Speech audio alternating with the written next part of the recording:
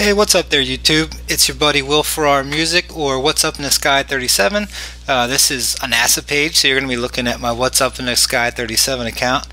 Check out, if you're into like Ron Paul type politics, check that stuff out on, or just music. I got my music up on Will Farrar Music site here.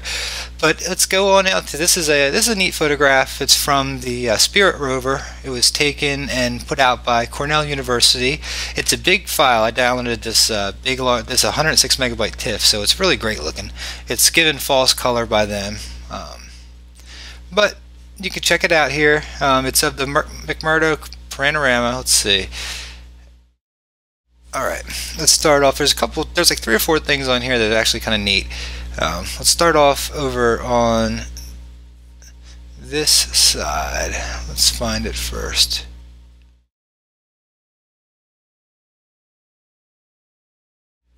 Alright, where are you? Okay, we're gonna go, there you are, right there. So we're like right actually in the center here. There's the rover, so we're right here. And we are going to look at this first. It's an interesting lip. It is almost lipped here, and it looks like it's rounded off really nice. And this looks like it could be a face, and that could just be what it looks like. But there's some interesting stuff here. These rocks are wonderful, and I wonder, like with Mars, they found well, think about the pyramids. They found the pyramids. A lot of it was under the sand, and so was the Sphinx was buried up to its head.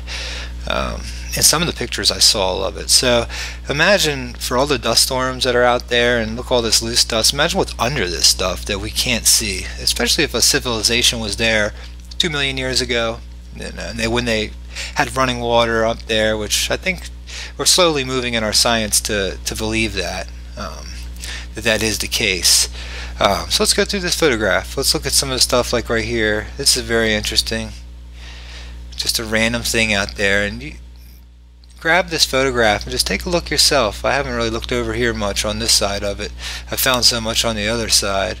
But here you see these, they're these light patches. They're kind of interesting how they work. And there all seem to be a lot of, like right here, check this out. This seems to be lipped, whatever this is. Let me bring it out a little bit so it's not as blurry. Maybe sharpen it just a tad. This is just a standard iMac 27. So if you're looking at this, I hope you're looking at it in HD. So let me move back over and show you some of the other stuff. There's a rock that was circled I like out here. Check this out. Alright, this looks like it was lipped as well. See how there's a lip here, and you can tell it's circle-ish. And look how nice and rounded off it is. It's a pretty neat looking rock, especially it looks how it's sitting. It's buried coming down the hill. We're out here in the middle of nowhere. It's just pretty weird how this is just sitting here like this. And look here, this is almost squared off this rock, and it's actually going down, and it cuts out this way. I thought that was interesting. I thought this stuff was interesting, especially like I said, that down there was interesting. And up here is interesting to me.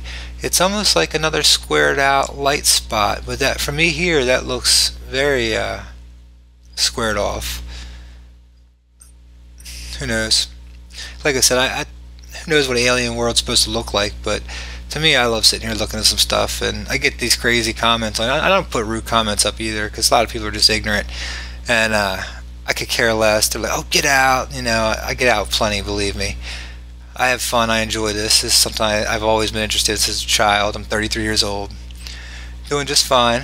So check this rock out. That's an interesting rock, and I'll back it out here so you get a better look at it. When it's blurry like that, it's not the greatest to look at. I wonder if this will work with my zoom. I'll try it to see if you guys can see it zoom.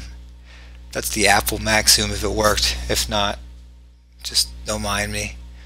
There's one more rock I wanted you to see, and I can't find it. Of course. Let me see. There was a bunch of circles. It was a very interesting rock. And it was over one of the over the ridge or something. I already cut this video once, but I didn't have the right layout up. Oh, here we go. Here's some more stuff here. Look, another lipped artifact. See how it's got that circle lip? It's if you work with shading and with Photoshop. I'm a web designer, like I'm an IT director.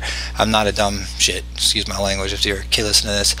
But see how that's lit? The shading on it is perfect for like this would look like a bowl upside down, almost like a stew bowl. And look at this one here with the shading here, here, and here. So it's almost circle here. And to an extent it's been carved out, it looks like, almost. Yeah.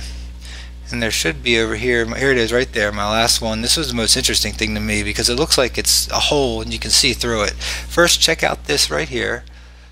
It's almost snake-like, but right here this is a circle upon a circle upon a circle, and you can see it's got 1, 2, 3 holes, which is almost the exact same. Let me get it in the center for you guys, which is almost the exact same color as behind it. So we're seeing through that thing, if it looks like to me. And to me, I've never seen anything, a rock like that on Earth, and which isn't Earth, so it could be something. But check it out. Go download this. Once again, I'll pull up the, let's see, the Safari. Check it out. Much love, guys. Stay tuned. I'll have a lot more. This one was kind of boring. Hope you enjoyed it.